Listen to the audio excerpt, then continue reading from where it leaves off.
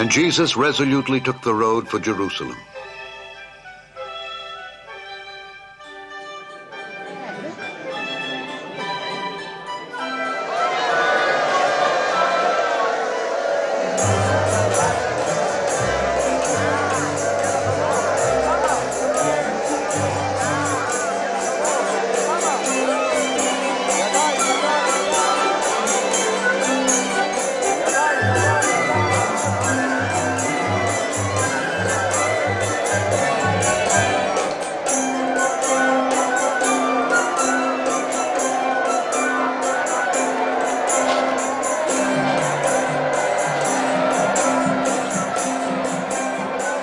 Rabbi, command your disciples to be quiet. I tell you, if they were to be quiet, the stones themselves would begin shouting.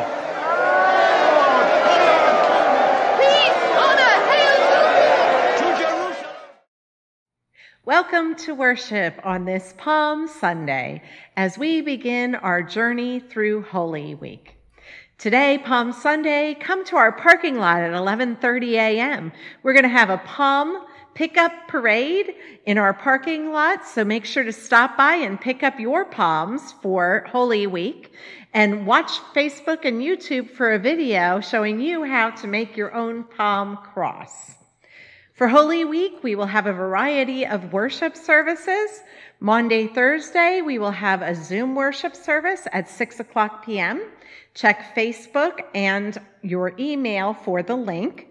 Good Friday will be a pre-recorded worship service. It will be a joint service with First Reformed and Life's Journey UCC. And Easter Sunday, we will have 2 worship opportunities. We will have a sunrise service at 7:30 a.m. outside near the office door and the cross. And we will do a flowering of the cross, so please make sure to bring some flowers with you. And at 10:30 a.m., we will be worshiping in our sanctuary. We will be celebrating new life, rebirth, and a new start. Also, check Facebook on Easter Sunday and YouTube for a special musical offering by the Ruach Quartet. Make sure to check it all out. We hope to see you this Lenten journey through Holy Week.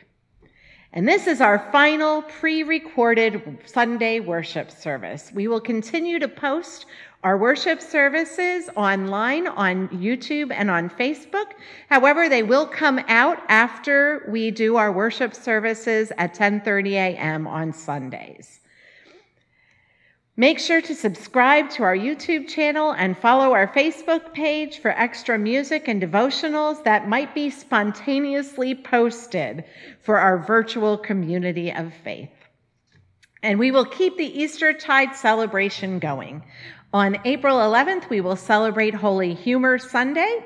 On April 18th at 10:30 a.m., we will have a celebration of ministry together as I am installed as your pastor. The Reverend Eddie Weathers from the Eastern North Carolina Association Minister, he will be presiding. And on April 25th, we have the joyful welcoming of new members into our community of faith. Some people news. Troy had his surgery and he was released to his home, and he is going to be doing some rehab at home. He's recovering, and I talked to him today, and he was very chipper. Carolyn, at this time, is still on the ventilator in ICU, so we ask that you continue to keep her and her family in your prayers. And Benji will be following up with specialists this week and possibly needing another biopsy. So please continue to pray for all those folks that are on our prayer chain and their recoveries. And now let us prepare our hearts and minds for worship by listening to our prelude.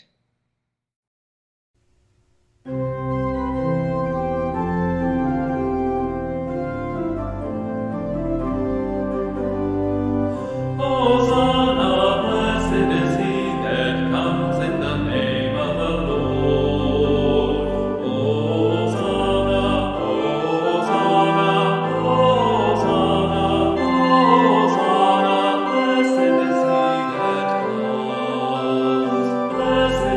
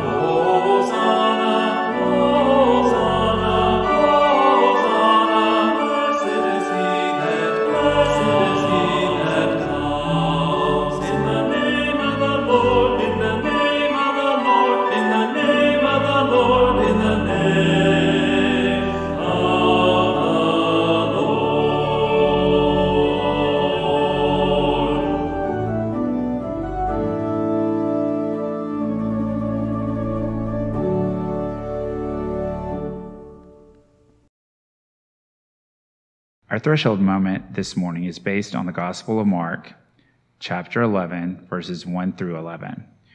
When they had come near Jerusalem and had reached Bethphage at the Mount of Olives, Jesus sent 2 disciples, saying to them, "Go into the village ahead of you, and immediately you will find a donkey tied and a colt with her. Untie them and bring them to me. If anyone says anything to you, just say this, 'The Lord needs them,' and he will send them immediately." This took place to fulfill what has been spoken through the prophet, saying, "Tell the daughter of Zion, look, your king is coming to you, humble and mounted on a donkey, and on a colt, the foal of a donkey." The disciples went and did as Jesus had directed them. They brought the donkey and the colt and put their cloaks on them, and he sat on them. A very large crowd spread their cloaks on the road, and others cut branches from the trees and spread them on the road. The crowds that went ahead of him and that followed were shouting, "Now, as you wave your palm, repeat after me, Hosanna to the Son of David. Hosanna to the Son of David. Blessed is the one who comes. Blessed is the one who comes. In the name of the Lord. In the name of the Lord. Hosanna in the highest heaven." Hosanna in the highest heaven. When he entered Jerusalem, the whole city was in turmoil, asking, "Who is this?" The crowds were saying, "This is the prophet Jesus from Nazareth in Galilee." We have seen that the stories of Jesus' healing ministry are filled with words and deeds. When he rides into Jerusalem, the people had hopes he would heal the oppressive system they were living under. We know that his healing was not confined to that moment in history, but offers a new way of life that has made a case for compassion for all, especially the least, ever since.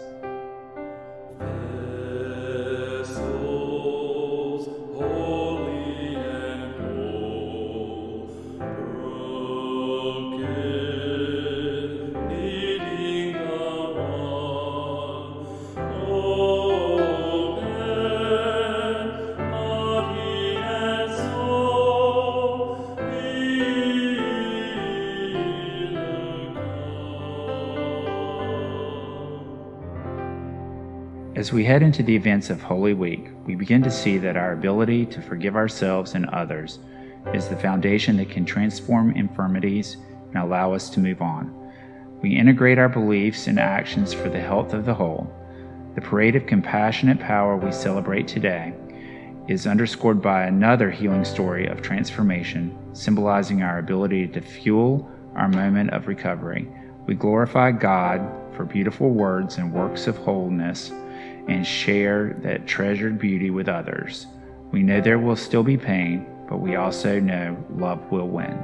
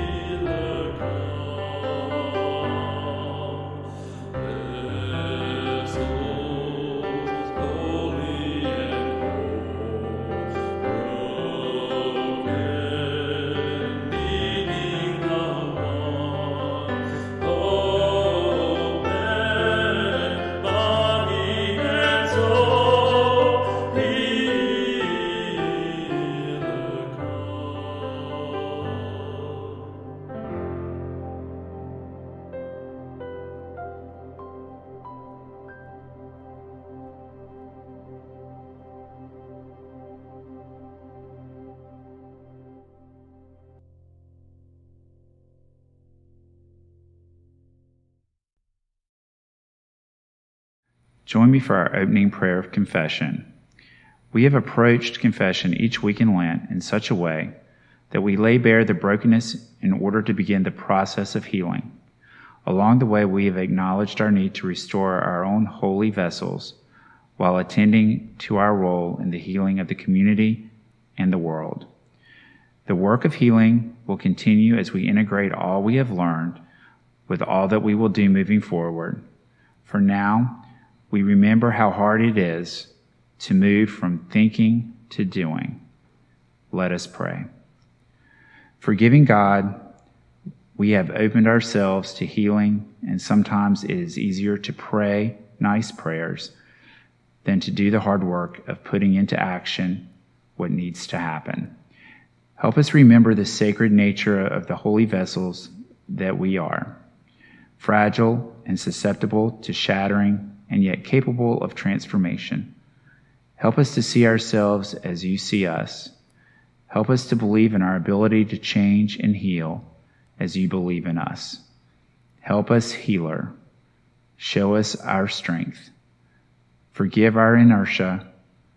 Move us to move, one step at a time, toward greater care. In this silence, we sense and acknowledge our yearning for wholeness. Friends, know this. You are never alone in the struggle, no matter what. Jesus is on the journey with us. Life's parade is not passing you by. You are a part of this body of Christ, a community seeking healing for you, for me, and for all. Take a deep breath in and let this truth fill you, and breathe out with a sigh of relief and assurance that we are forgiven. We are loved. Amen.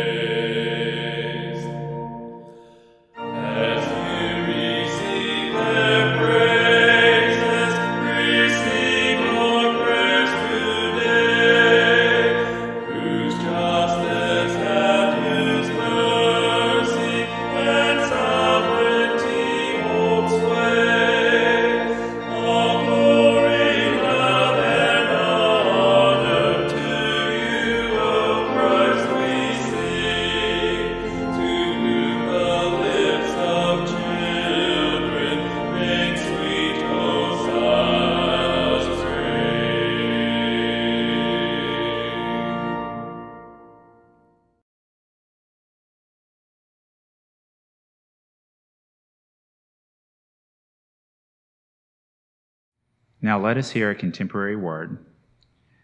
From William James, act as if what you do makes a difference. It does. From Rob Bell, what we do comes out of who we believe we are. And from Julian Smith, you can't make yourself feel positive, but you can choose how to act. And if you choose right, it builds your confidence.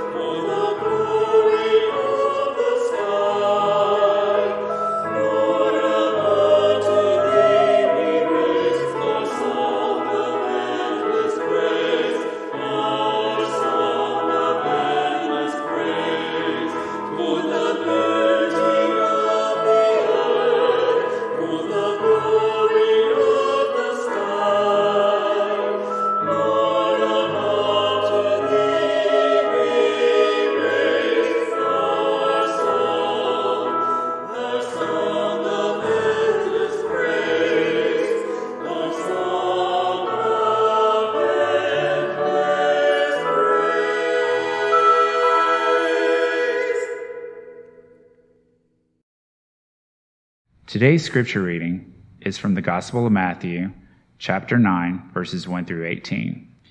And after getting into a boat, he crossed the sea and came to his own town. And just then, some people were carrying a paralyzed man lying on a bed. When Jesus saw their faith, he said to the paralytic, "Take heart, son, your sins are forgiven." Then some of the scribes said to themselves, "This man is blaspheming." But Jesus, perceiving their thoughts, said, "Why do you think evil in your hearts? For which is easier to say, 'Your sins are forgiven,' or to say, 'Stand up and walk'? But so that you may know that the Son of Man has authority on earth to forgive sins." He then said to the paralytic, "Stand up, take your bed, and go to your home." And he stood up and he went to his home. When the crowd saw it, they were filled with awe, and they glorified God, who had given such authority to human beings. Please pray with me. Holy One, we come with open hearts and open minds. We want to feel your presence and hear your still speaking voice through even words such as these. Help us to listen, to be transformed, to be challenged, and to respond in love. Amen. So today we are concluding our Lenten series of healing and recovery, Holy Vessels, from Worship Design Studios. Through this Lenten journey, we have talked about healing, our health, our physical, community, mental, intellectual, and environmental health. Today, on this last Sunday of our worship series, we focus on integration, working toward wholeness. This morning is Palm Sunday, and we have heard two scripture readings. First, the familiar story, a story of celebration, a story of cheering and shouts of Hosanna as Jesus arrives in Jerusalem triumphantly. Followers of Jesus formed a parade as he enters the city, laying their cloaks down and celebrating and cheering him as he arrived. Yet not everyone was celebrating. The religious leaders and the powers that be were plotting against Jesus. Jesus was entering Jerusalem, and yes, the crowds were excited, but the leaders were viciously and meticulously plotting against him. In our second story today, it is our last healing story from the Gospel of Matthew. Jesus was arriving at another location. He had just crossed the sea and was entering his home. And similarly, people were very happy to see him, while others were calling him blasphemous. The people of faith were bringing a paralyzed man to Jesus so that he might heal him, and the scribes were in disbelief. They didn't believe that Jesus had the power to forgive and to heal, and yet he did just that. Jesus always had a tendency to rock the boat, to flip the status quo.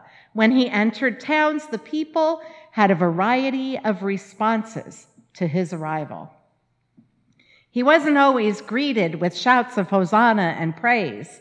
People didn't always throw their cloaks down on the ground and wave palms and cheer as he passed by. There were many people that questioned his authority and his connection with the divine. There were many people that were threatened by his love for others, especially those that were oppressed and marginalized. The leaders of the time didn't want their power taken away because Jesus brought with him a message of love and hope, a liberating message for all people. His message was uncomfortable for some to hear. And in our readings today, we see that that message was difficult, maybe nearly impossible for the religious leaders of the time to hear. They called him blasphemous, heretical. They held on to what they had been taught and what they had known to be true. They held on to old ways of thinking. They couldn't imagine opening their hearts to knowing and experiencing God in a different way, to expanding their faith, widening the circle, and adding seats to the table. That didn't work for them. They were gatekeepers. They were judgmental and unforgiving. They were hanging on to rules that they manipulated and used to separate and divide. They didn't want to lose their power, their privilege. They didn't want to have to be welcoming of those that they judged and decided were sinners or outcasts or unworthy. It was easier to just get rid of Jesus. It was easier to get rid of Jesus than to consider a different way of being in the world. When Jesus arrived on the scene, he challenged people to grow, to spread a message of love and expand ways of thinking. Jesus taught of people over rules, of love over obedience. Simply, Jesus challenged people to be transformed, to work toward healing and wholeness. And we continue to be challenged by Jesus' teachings today. We are challenged to expand our views, to open our hearts, and to hear the message anew, as if it were for the first time. We are challenged this Holy Week as we begin to hear these stories again, to listen with fresh ears, to have a transformation of our hearts. Jesus wanted us to transplant our hearts, to get rid of the old and allow room for the new. I was reading about heart transplants the other day, and I don't know if you're aware of this, but there are two kinds of heart transplants. The one that you probably think of is called orthopedic heart transplant. It's where the failing heart of the patient is removed and the new heart is inserted. And there's another transplant called a heterotopic transplant. In this case, the surgeon leaves in the old heart in the patient and connects the new heart to it, basically creating a double heart. Now, you might be thinking, why would a surgeon leave the old heart in? There are two reasons. One is that a new heart sometimes can help the old sick heart to heal. And the second reason is that if the body rejects the new heart, it can be removed without putting the patient at immediate risk. Yet here's the problem.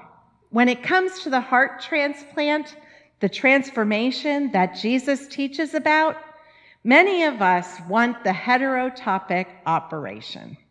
We want our old heart left in, along with our new heart. We want just enough of Jesus' teachings of love to make our rock-hard heart feel just a little bit better. We want self-improvement. We want to act like we're following Jesus and expanding our views. Yet, we don't want to have to completely change. We want to hold on to things that help us hold on to our power and privilege. And perhaps we want a plan B. If Jesus provides too much of a shock to our system, we can just say, if this following Jesus thing doesn't work out, I want to go back to the way things were, the way I was before. We might want an exit strategy, a way out of change, a way out of the challenge of loving others, especially the ones that we find difficult to love. When Jesus entered the towns in our reading this morning, he was teaching of new hearts. He encouraged people to completely take out their old hearts, their old ways, and to allow their hearts to become new, to be transformed, to open ourselves up to experiencing and feeling a larger, more inclusive love than we could ever possibly imagine. Jesus taught us that all people are holy, that you are holy. Even in the midst of our brokenness, our wrongdoings, our sins, and in our trials and our sufferings, Jesus taught us that every little part of us, our flaws and our gifts and all, are holy. God loves every little bit of us, holy and whole. We sometimes get so caught up in rules and judging others, in thinking that we are always right, that we forget about the people we may be hurting, belittling, or oppressing in the process. Jesus taught us that we are loved by God, that we in turn should love our neighbors as ourselves. And there are no exceptions. Jesus meant all our neighbors, no matter their race, their age, their gender, who they love, their economic status, whether legal or not, what they believe, what they have done, and what they have left undone. Every human being on this earth, period. I saw an image on Facebook the other day that made a huge reminder of this for me, and I hope it will be a reminder for you too. You will never, I repeat, you will never look into the eyes of someone that God does not love. So as you go about your day during Holy Week, take a look, a really good look into the eyes of the people that you encounter.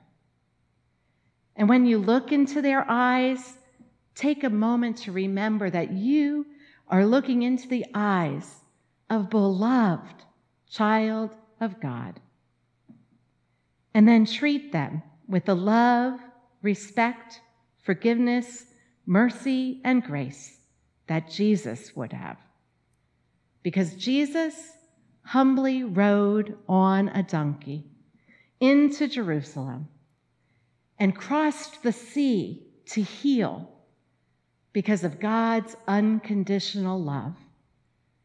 A love that God gives wholly and freely for you. Amen.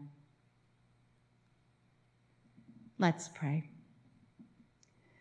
Healer of our every ill, especially when we find it difficult to believe or trust that sorrow will end, we come before you to make our petitions known. Hear our cries for healing of body, mind, and spirit. We know that already you are at work among us, showing us the way to recovery from the toxicities and grief of our time.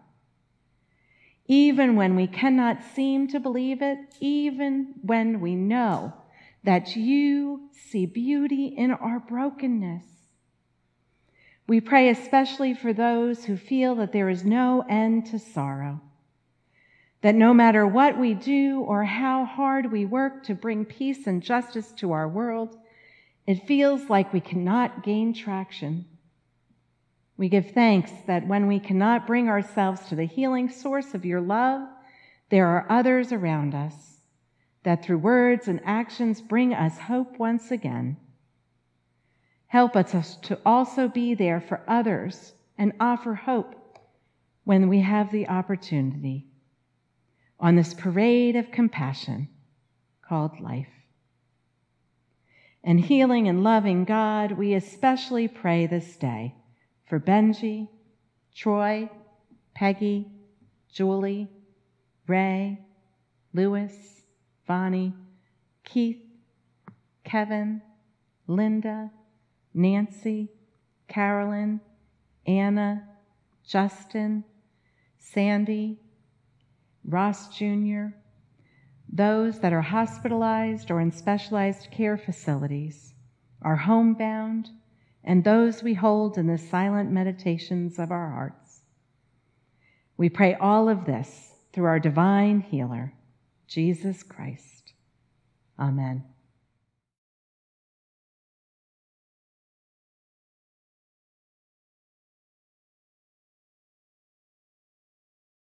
In this series, we have seen that Jesus' healing actions often get buzz from onlookers.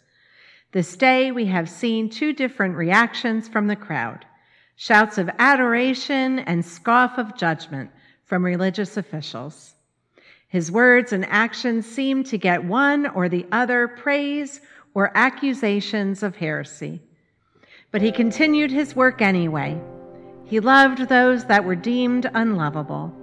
He proclaimed healing in the midst of despair. He urged people to give their best in the midst of worst circumstances. To be followers of Jesus is not an easy task, but it is the way that we become whole once again, to participate in the holy endeavor of bringing the kingdom on earth as it is in heaven. And as we enter Holy Week, these themes will come into sharp focus. May we follow him, even to the broken places.